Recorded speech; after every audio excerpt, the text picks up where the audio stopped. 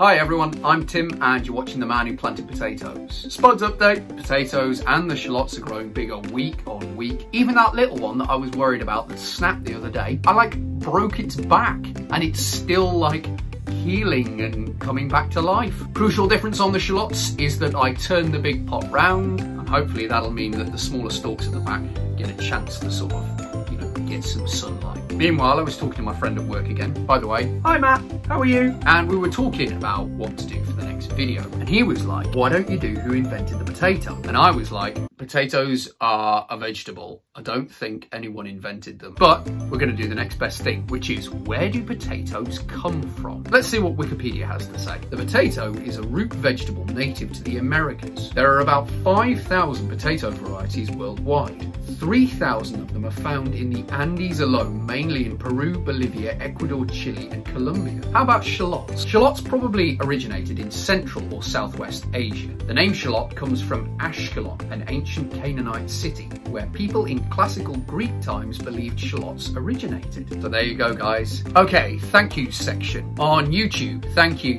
to Nelly and RainX for your comments, and also thank you to my 2 new subscribers. My emails won't show me who you are, which they normally do, but you know who you are, and that's the important bit. You also might be bots, in which case thanks so much, bots. On Instagram, thank you to 06 Young Thug and Verba389 for following me. On Facebook, having broken 10 likes 2 weeks before, we broke 20 likes this week. So thank you to Paul, Jen and Grace for liking my page. And thank you to Joe for your comment on last week's video about the top 10 things to do with a potato. You don't do the number 1 thing. I leave it to your imagination what that is. Now, I've said this before and I'll say it again. This is a family show, but the next bit is not suitable for children. If you are watching this with your children, please cover their eyes and their ears, or maybe just send them out the room. That might be easier. Because trust me, parents, you do not want your little darlings hearing about what Joe is talking about. You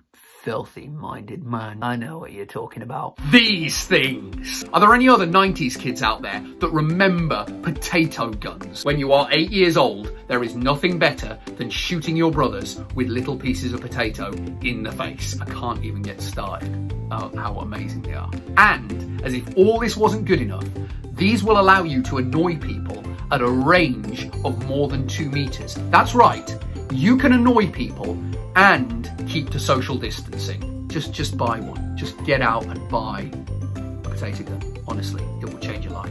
Anyone else remember these things? Aren't they brilliant? Okay guys, it's that time of the week. It's time for this week's Easy Growers. No, absolutely. No.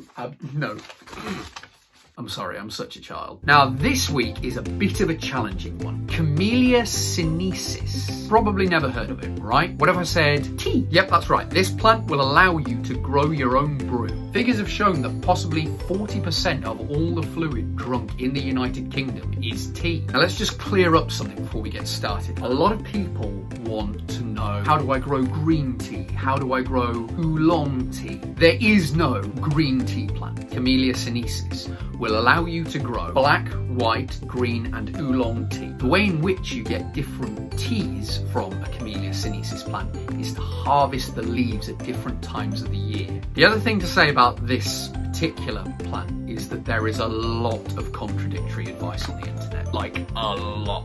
But it seems at least that there is a possibility to grow Camellia sinensis plants indoors. At least that's what Trees to Your Door says, but they just might be trying to sell us plants. If you're watching this, Trees to Your Door, please come back to me with a reply. Honestly, it will be so helpful. Now there's one more big challenge. If you are growing a Camellia sinensis plant from a seed, it takes 3 years to grow into a plant that produces usable tea leaves. And that is way too long for me. But it's not all bad news, because rather than buying seeds, you can buy young Camellia sinensis plants. And allegedly, if you look after them right, Camellia sinensis plants can live for 400 years. days. So it's not like you're missing out on any precious time with your plant. They would also grow great on a balcony, I'm sure.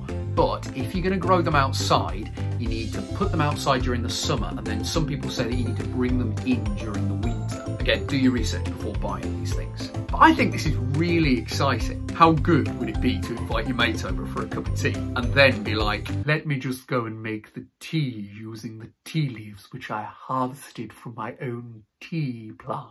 So that's this week's recommendation, but like I said, it is a kind of slightly more advanced plant to be growing. Have any of you grown tea plants? Does it not work? Does it work? And how difficult is it? One more thing before I let you all go. I was browsing the social medias the other day and BBC Earth flashed up a regrow playlist hosted by a guy called Max Lemanis. And then I clicked through and watched a video in which Max Lemanis was regrowing spring onions and basil on his windowsill. Now, I'm not saying that BBC Earth stole my idea, but they definitely did. This is like back in 2015 when I drew this picture of a robot, and then all of a sudden Star Wars has got new films coming out and there's this new character called BB-8 that everyone's so mad about. Seriously, look at them. Look at them.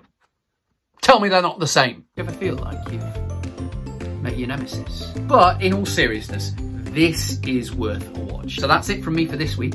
If you have any ideas or comments or questions or answers to anything you've seen in this video, please, please, please do get in touch. Don't hesitate. Please like and follow me on social media. On Facebook and Twitter, I am @manplanted, and on Instagram, I am the man who planted potatoes. And if you enjoyed this video, please like and subscribe down below for more content. Thank you so much, guys. Your support really makes a difference, and I'll see you all next week.